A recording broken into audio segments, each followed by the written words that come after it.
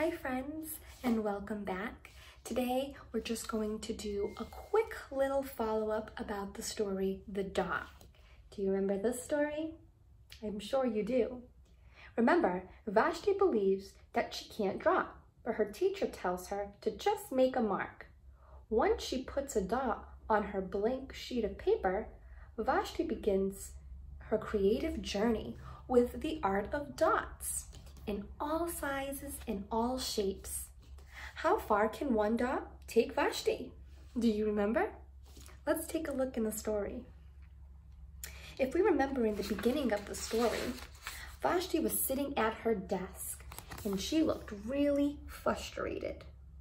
As you can see, she's sitting in her chair backwards and her face looks like she's mad and frustrated because she feels like she can't draw. But her teacher gives her confidence and says, just make a mark and see where it takes you. And that's exactly what she did.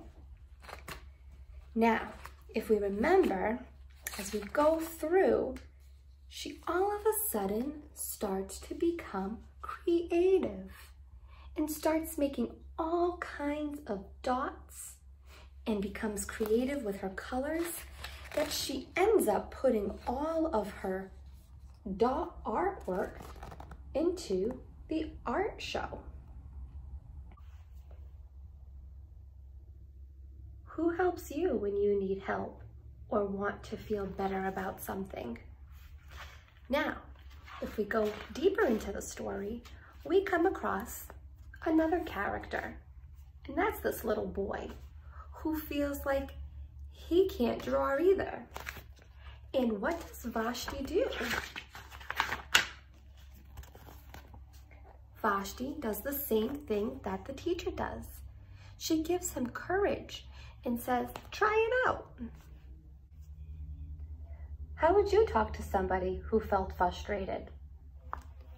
What would you say to someone to help them feel better? I hope that you enjoyed learning and reading The Dot with me. Until next time, bye friends.